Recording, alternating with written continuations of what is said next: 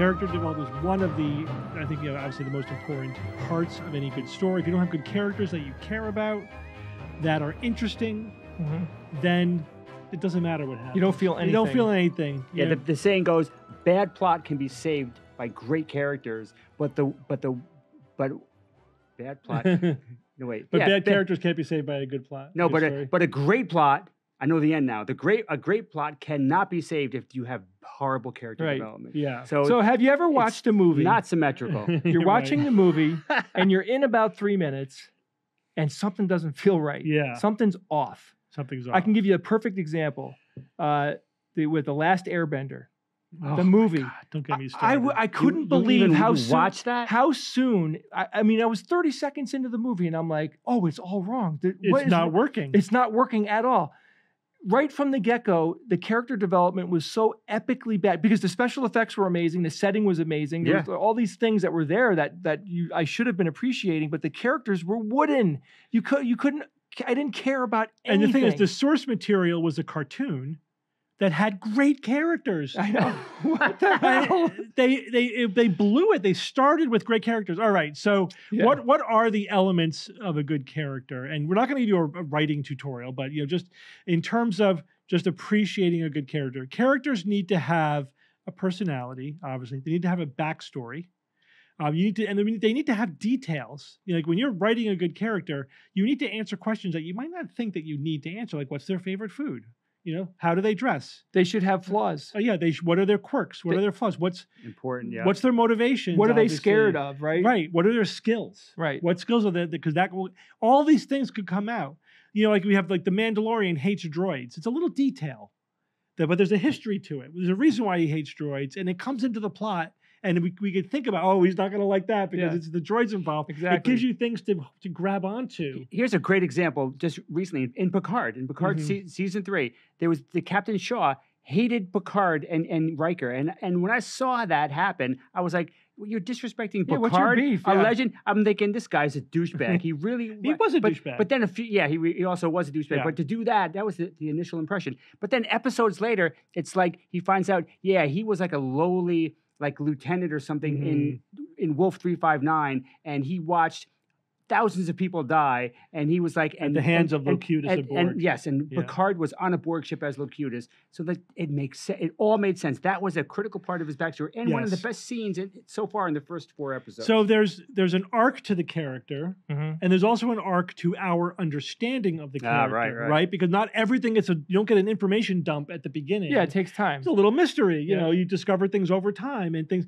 I think one of the best characters that had that simultaneously the characters going through changes and our knowledge of the characters going through changes is the Kingslayer from Game of Thrones. My God. Right? Yeah. Wonderful You hate character. his guts. You go from hating his guts to loving him. Yeah, I was rooting for him at the end. Yes. Yeah, for him at the end. I mean, and it was the same guy the whole time, but although he did evolve in a good way, he's still the same character, and you're debating his decisions at the end of what's he going to do, and it's really interesting because it's a very compelling character. More than anything, characters have to be memorable and interesting. They can't be flat and boring, and that's usually characters that they don't know what they're doing. They don't have any background or details or anything that to fill them with life, so they fall flat. When you create a protagonist, this goes for antagonists as well, but you're basically the person that the story is about. Yeah. Luke Skywalker, for example. Yeah. You have to go back into that character's history and know the world that they're from, know details about them. So, you ever hear people say the story wrote itself? Yeah. Brian Trent, who we had on the show a couple weeks ago, he and I have talked about this endlessly. We talk about writing stories and characters. And he says that when he fleshes out a character to this really high level, really high bar, that when he puts his character in a situation, he knows what the character is going to do. He knows what they're going to do. Right. He knows what they're going to do. Yeah, because they're a character, a real live person. Exactly. Virtually speaking. And this is an interesting thing to do now. Now, go out there and watch your favorite TV show. And then watch your least favorite TV show and compare the two and try to predict, do I know a character well enough? Is this show giving me enough information about a character where I can predict what they're going to do? I was doing this to myself earlier today. I'm like, would I be able to predict what Luke Skywalker would do? Take Luke Skywalker from the first 3 movies, that version of Luke.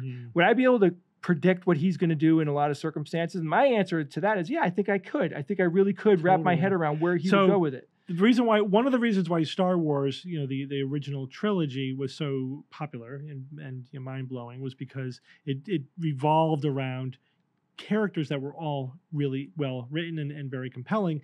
I was reading one review of the various Star Wars trilogies, and they made a very good observation, which was they said, here's an exercise, and this tells you like how well the characters are developed.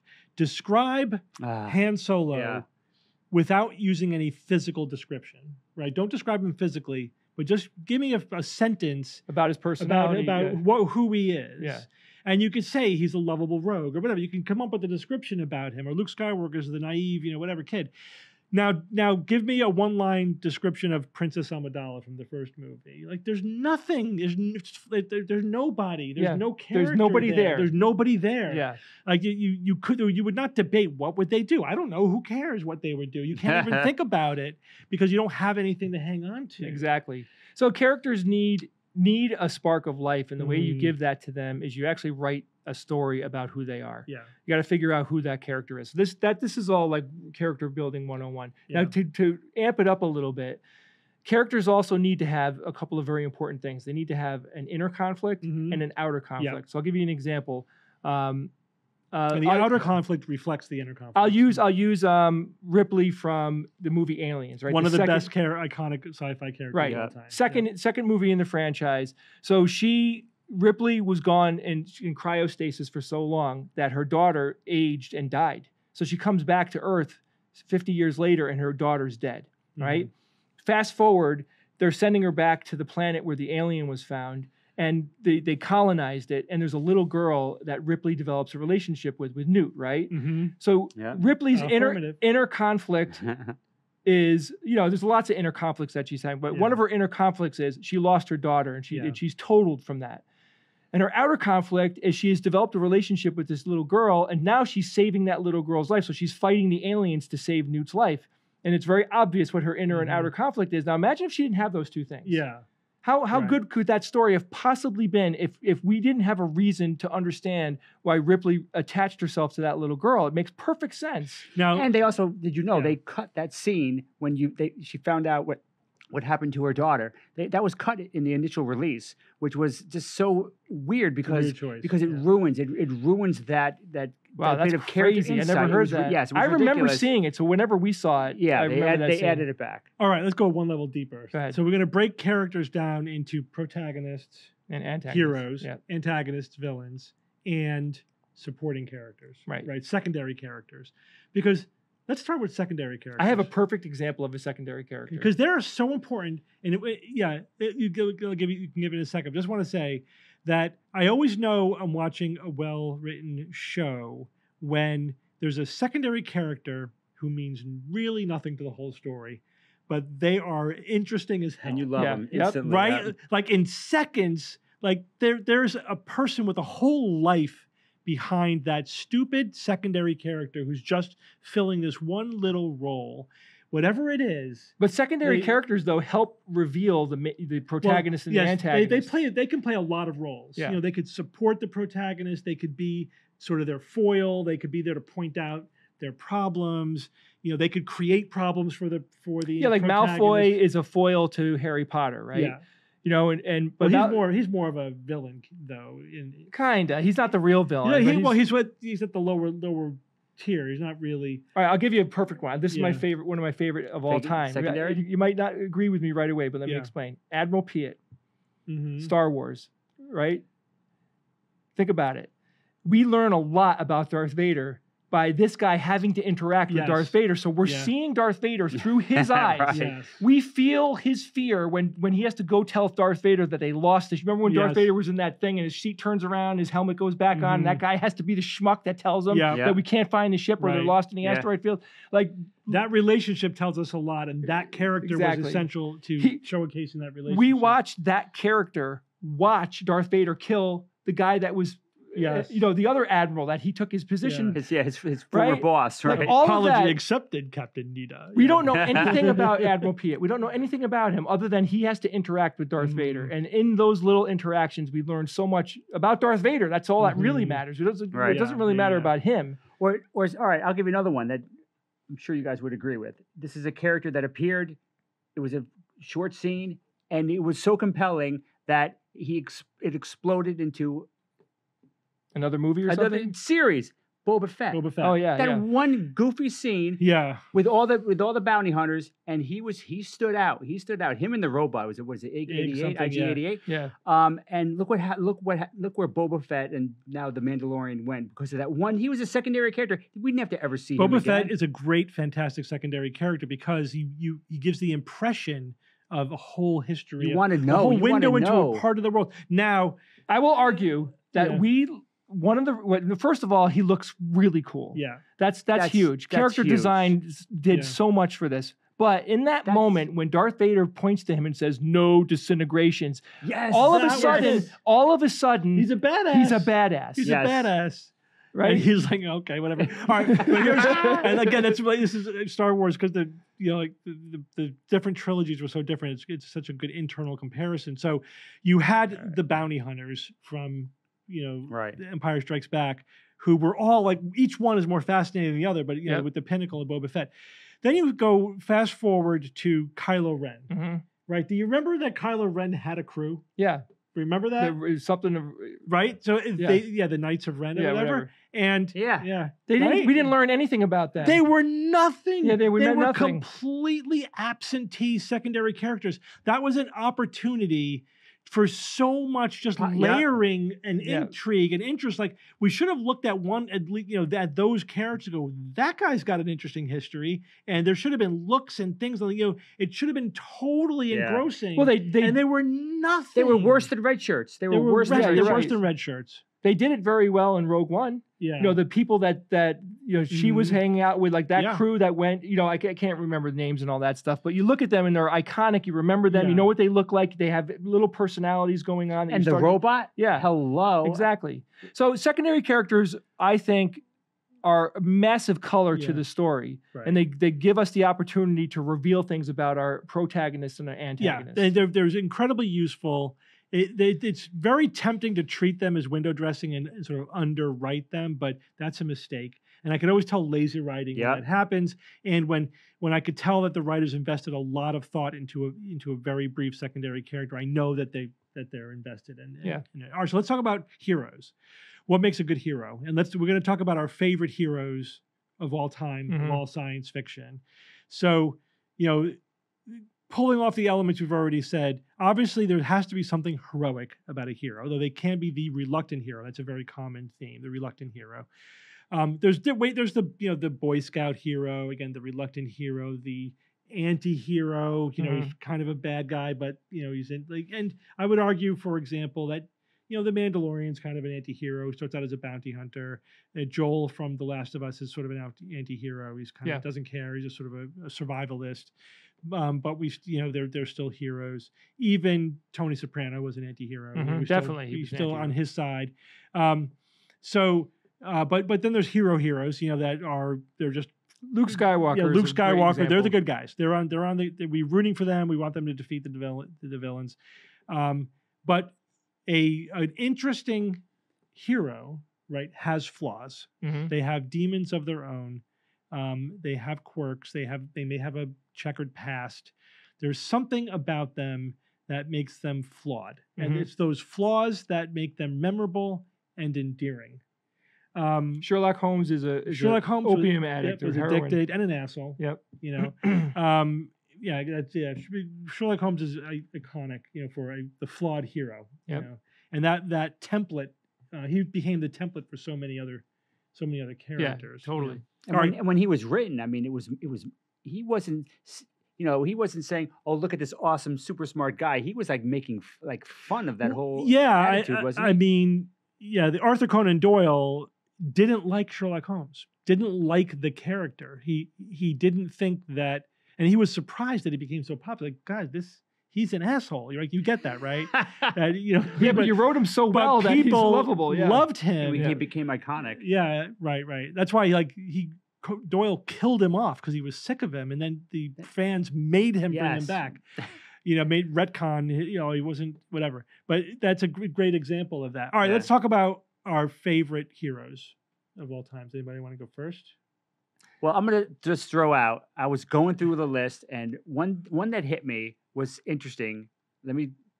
Terminator. Yeah. All right, now wait, but the who? second movie. Who? Just Arnold Schwarzenegger is a Terminator in the multiple movies. I love him because he's a villain first, then he's a hero, and then there's also the whole duality of the flesh human on top and the evil robot underneath. To me, all that mashes together into an awesome character. Sure, he wasn't, the acting wasn't great. Maybe the writing wasn't stellar either, but the character itself, of course, it's robots, science fiction. Yeah. I love robots. I own like 100 of them, 200 of them. And so I think he's a fantastic character because he embodies like the spectrum. So much of the spectrum. I agree. It was brilliant to turn an iconic villain into a hero that we then is fighting on our side. And like all of the things, because we're getting a little bit ahead of ourselves, but villains are supposed to be more powerful than the hero, right? Yeah, usually. Right? Yeah. And so now all the things that made us afraid of him, it's like, yeah, but now he's our guy. Yes. Yeah. Now he's on our side. It was brilliant, actually. Yeah. It was brilliant. And So it kind of took care of the other issue. Are we talking just sci-fi or basically any movie? Any speculative fiction? Anything? Well, I mean, I think Rick from Casablanca is one of my. He's a kind of an anti-hero in a way, but the evolution of that character ends up being pretty extraordinary. I just absolutely love how broken he is. I mean, talk about a well-written character. Oh my God, his history is so complicated and interesting. So yeah, I mean, I just absolutely adore that movie, and I love that character so much. I mean, he's so heartbroken. You feel every single thing that's going on in his heart when I watch that movie. Yeah. And then I have to give a shout out to Conan. I think that character is so interesting. The way that Arnold played him in the movie was fantastic, and I think that he's also a complicated character that has a really interesting background. We get to see what happened to him. Why did he become this character? We see his childhood, right? And we know why he is this character, and he has a lot of he has a lot of things going on. He's not stupid at all. He's a very intelligent character. How about you? The Doctor. Oh yeah, from Doctor Who. Yeah, I mean, it's an iconic character. I know we're trying to think a little bit outside the box on this, but I'm just going to have to give a shout out to the Doctor. So think about a character that is so well developed that they could literally be 12 different people and still be the same character. Yeah, right. Think about that. Yeah, that's great. When the Doctor goes through his regeneration, he becomes a different person. He's literally played by a different actor. His personality evolves, his likes and dislikes evolve a little bit, but there's still a core that is the Doctor. And that core is so strong that it shines through all of these multiple iterations. And that core is also awesome. It's iconic. It's a character that successfully navigates seemingly impossible situations through pure strength of intelligence and optimism, and that you can't underestimate the value of that optimism. Right, I agree. It shines through, and it's always like that guiding light. It's like, yeah, it's going to work out. Don't worry, I got a plan. It'll be fine. Even though he doesn't have any weapons, and he's dealing with going against murderous armies of aliens. Doesn't matter. He figures something out. Yeah. I mean, he goes up against thousands of Daleks, and he makes it all work out in the end. Yeah. I'm always anxious to see that next iteration of him because it's like another version of the Doctor. It's unique in that respect. And of course, it's been 60 years, 70 years. A character doesn't have that kind of staying power unless there's something special going on. All right. Let's click over now to villains or anti-heroes. I mean, or antagonists, right? Yeah. Villains. So the villains are there's two kinds of villains. There's a well-written villain and there's a badly written villain. We've seen many examples of this idea. Like we call it a mustache twisting villain because they're one note. They're one note. They're bad for being bad, right? Yeah, they're evil for the sake of being evil. But what they're you Dr. want, Evil. you want That's a bad guy who you can almost relate to. But I got to throw this out there right from the get-go. What we know about Darth Vader in movie 4, which is the first Star Wars movie, we don't even know his motivations. The character is so awesome. He was the best villain in that movie. Who can even compete? You know, like there's very few characters I think could even get up to the height that Darth Vader was able to achieve. And we didn't really know much about him, and we didn't really know his motivations. But we wanted to know more. We about did, him. of course, we did. He was. We desperately wanted to learn more about him. So what makes a good villain? As I already alluded to, villains. You know, first of all, they need to have a motivation. They need to have a morality, their own morality. They have to have an inner code that makes sense. There needs to be an inner code. It could be warped. It could be a tad askew, but it's there. They're not just evil for evil's sake or because they're psychopaths or whatever. That's more. If you're a psychopath, you're not really a villain. You're a monster. Yeah, that's true. If your villains need to have something that motivates them and makes they need them a do modus what operandi. They can't yes. just get up in the morning and who can I kill today? Want to do bad things. Yeah. They have to have like a mission. They have to have something that they're fighting for that they believe in. That you know. Bob brought up Thanos, and Thanos is like the perfect example of this. It is. You can relate to what, in a way, Thanos was thinking he was doing the universe. The best villains think they're heroes. Yeah, totally. he thought he was doing the right thing, and he really. And he almost pulled you over to his side a couple of times. You're like, you think about it. Yeah, he makes you question it for a second. Yes, and if you could just do that, that's a good villain right there. Yeah. So, but I agree. I mean, I looked at dozens of lists of the best characters in sci-fi of all time, and hero, villain, whatever, Darth Vader's near the top of almost every list.